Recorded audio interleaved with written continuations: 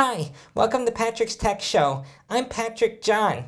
Today we have a PlayStation 5 controller, model number ZCT1W. We're going to go over all the steps to take if your buttons don't work. Let's open this bad boy up and teach it some manners. First, take something thin and flat and pry off this black part of the casing. Next, pop off the R1 and L1 triggers. And looky here, there are two screws hiding under R1 and L1, and two hiding under the black casing. Remove them. This is broken and missing from this controller, but there should be two little pieces here that you have to lift off of these tabs in order to work the bottom of the controller open. These rear triggers will make it difficult to pull the casing away, so I recommend pushing down on them while pulling the casing off. Remove the battery. Remove the screw holding on the battery case. Carefully remove this microphone cable from its holding slot. I also recommend removing the other end of the microphone cable out of the circuit board and putting it aside for safety's sake. Remove the battery case. Remove all the cables going to the circuit board.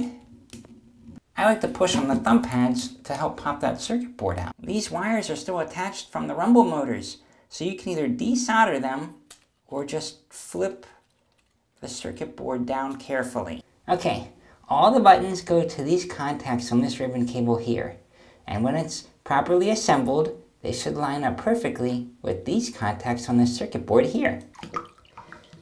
Sometimes if a controller is dropped or thrown, things can come misaligned, and all you have to do is put it back together and it'll start working properly.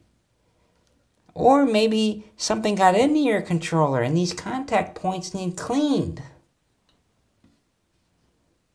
See if you can lightly scrape away any residue, and then you can rub away at those contacts with rubbing alcohol. After cleaning and reassembling, is your controller working? If not, don't freak out. I've got more ideas where that idea came from. Remove these two Phillips screws on this white piece. Remove this white piece. Remove this clear plastic piece. And remove these two screws above the rumble motors. Now you can remove this entire assembly out of the casing.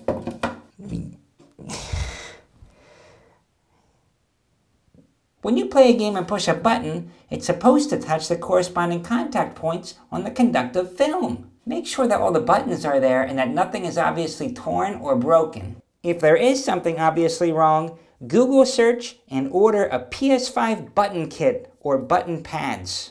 If you reassembled your PS5 controller and the buttons look good, but the buttons still aren't working, then the problem probably has to do with your conductive film. If you're feeling thorough, you could lightly clean the conductive film's contact points with alcohol, rubbing alcohol, and reassemble it to see if it works. I'm going to Google search PS5 controller conductive film and replace it. Now that we've done so much and reached a stopping point, well, I don't know about you, but I think it's time for a snack break. And today's snack is rolled up bologna with peanut butter inside.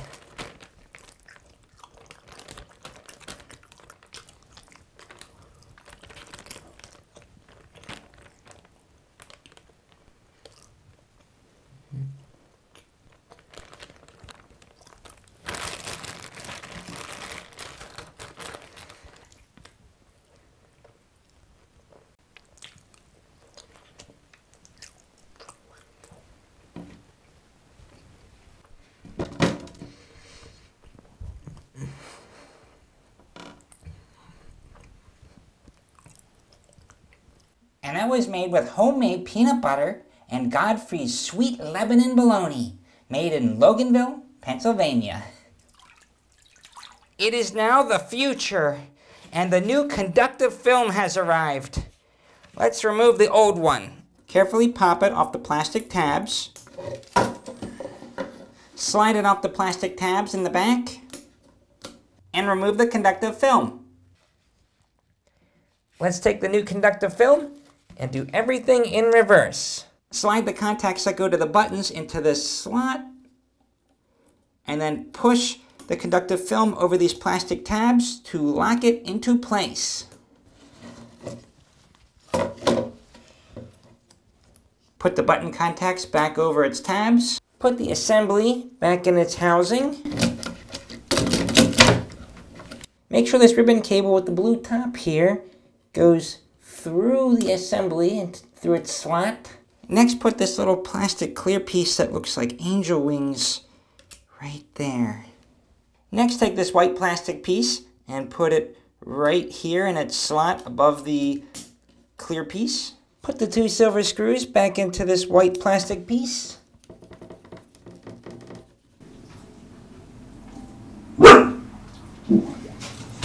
Next, put the screws back into their holes above the rumble motors.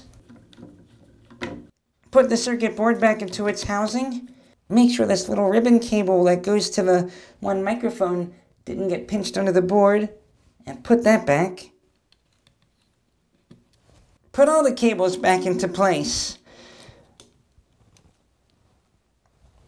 Put the battery case back on. Put the screw back into the battery case.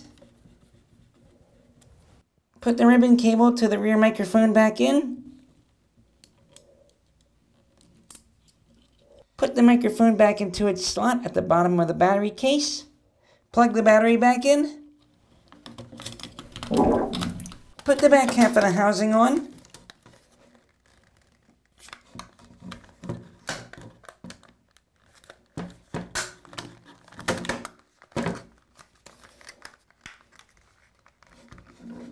Put the screws back in place and at the bottom. Put the screws back into place at the top.